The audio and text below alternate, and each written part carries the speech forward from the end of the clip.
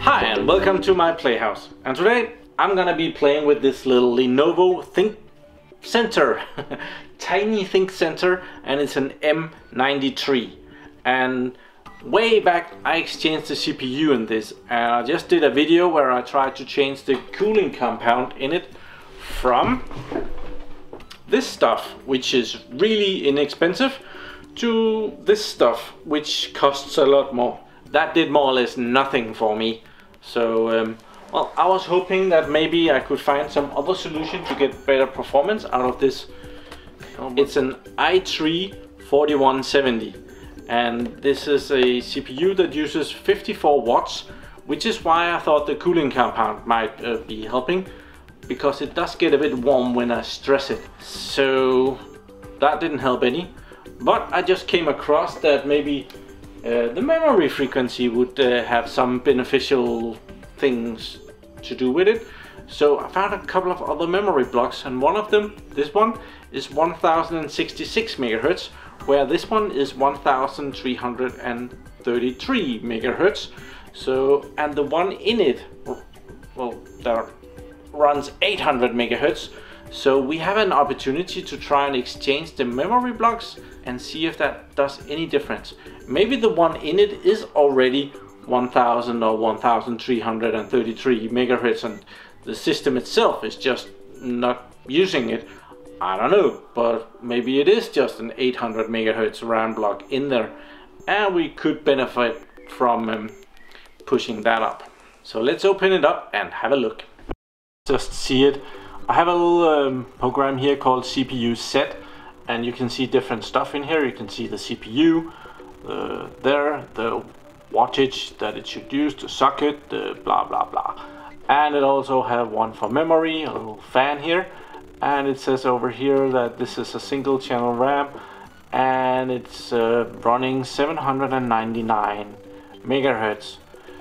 So I thought we should just try and start the CPU test and maybe see if the RAM goes.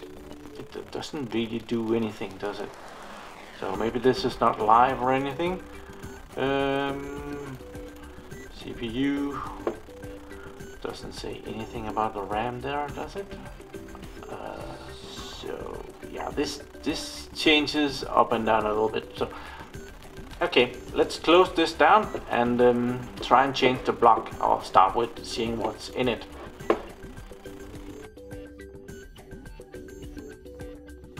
So I still have this machine open from the last video. There is just one screw on the back. So let's just open it up. And just to feel more safe, I'm gonna unplug the power plug. So this one, which is a regular Lenovo ThinkPad power supply, I think. Over here is the CPU. Down beneath here is the RAM. But to get to the RAM, you have to kind of flip out the hard drive here, which is a solid state drive. It's available in more versions of both screws here.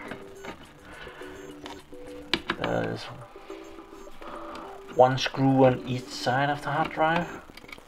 Good thing to take out the power is if I drop a screw down here, so that it does not short circuit anything important. So let's pop this out. You slide it to the side and you can kind of slide it out of the way. So let's see what we have here. This is a Lenovo part, or at least it says this says 1600 down here. So I think this memory block can run a lot faster than it is running. It's a 4 GB block. It's a single channel RAM, 12800S. I think this is a lot more powerful than the system is using. So let's try and just replace this and put in one of the other blocks and see what happens. So this one is a 4 GB and this one is a 2 GB. So let's try the 4 GB first and see how that works. See if it has any difference whatsoever. And I don't think we're gonna open and close this quite a bit, so I don't think we wanna just put this down loosely to not have to work with it. We can run it open, I guess. There, and it boots right away. Okay, we actually lost some speed here. We went down to 532 megahertz. So that did not become any faster, that's for sure. Up here it says frequency is 800 megahertz. When I start doing something, this thing has kind of a stress the CPU thing, where it give it something to do, and it will rise up to 3.7 gigahertz, and I do believe that's the CPU speed, about the same. So that wasn't it. Apparently the memory in the system is already 1.6 gigahertz or 1600 megahertz, as it, which was kind of why this was 800 megahertz. So this one is slower. What happens when you put in a slower memory block? Do we lose anything? Normally we are down here. This CPU has done between 329 and 351. So we should be there about. Well, this is more of a CPU test, but actually it scored really high. 357. I've never seen it that high before, so that's kind of in the weird corner. Let's try and put in the 2 gigabyte block. Okay, I'm gonna disconnect power again. Take the SSD out of the way. Unclick this. Oop.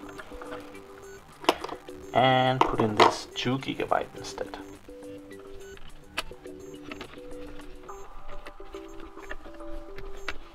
So with this 2 gigabyte block, also a single channel memory block, and right now the processor is at 800 megahertz.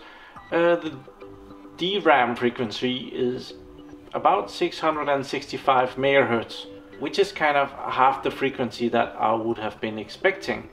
Like this is a 1333 megahertz RAM block, so why are the DRAM half of that? I'm not sure about that, but apparently that's how it is, and as long as all of them is like that, they're compatible or comparable. So we went from 800 down to 500, and now we are up to 665. So let's run the test and see how that goes. Okay, so once again I got a very nice result of 357, which is 28 more than the minimum that I've had in this system. It might be because the system is open and it's able to draw in more air to cool the CPU. So I think I want to go back and try and put in the Lenovo original memory block, the 1600 megahertz one, just to make the test more the same. So I'll do that, be right back.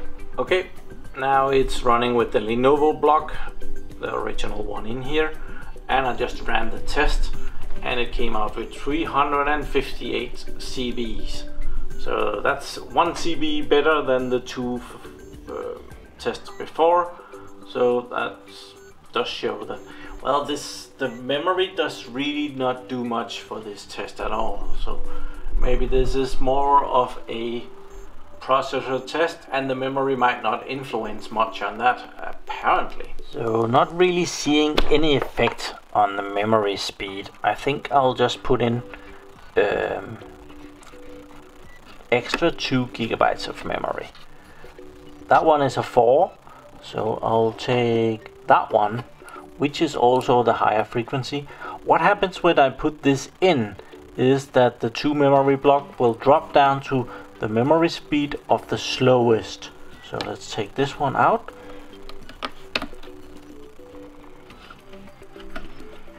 I don't know why it's up here. This seems to be memory DIMM number 2 and that one is number 1. So I think we'll just move that one down here and have that one up here.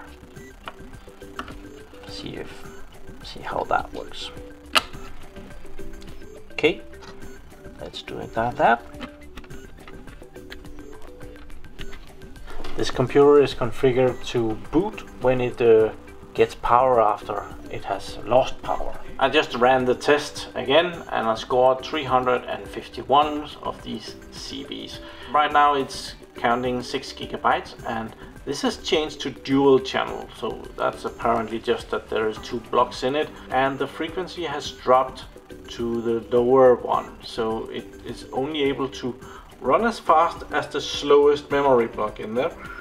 So if I put the 4 gigabyte other one, this one that I have here, it would have dropped down to 500 and something, 533-ish, I'm guessing. But right now it's 666-ish.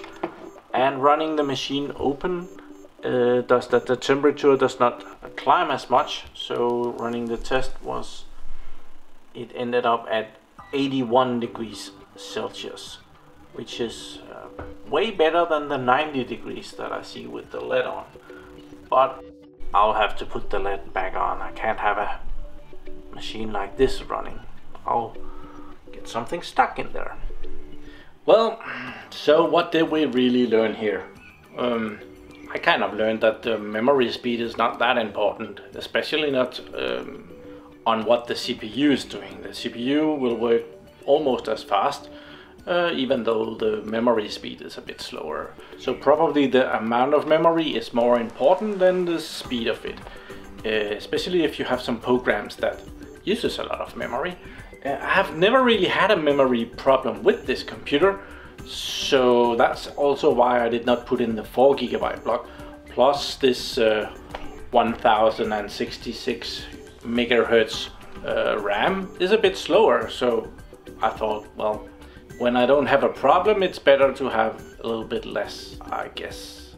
I don't know. I would love to hear if you have some good suggestions on how I can improve performance on this little machine. I have been looking at different CPUs for it and I found a 4570, which is an i7, but it's kind of costly. But thank you very much for watching my videos. Do subscribe to my channel so that you can see me again, and have a really nice day.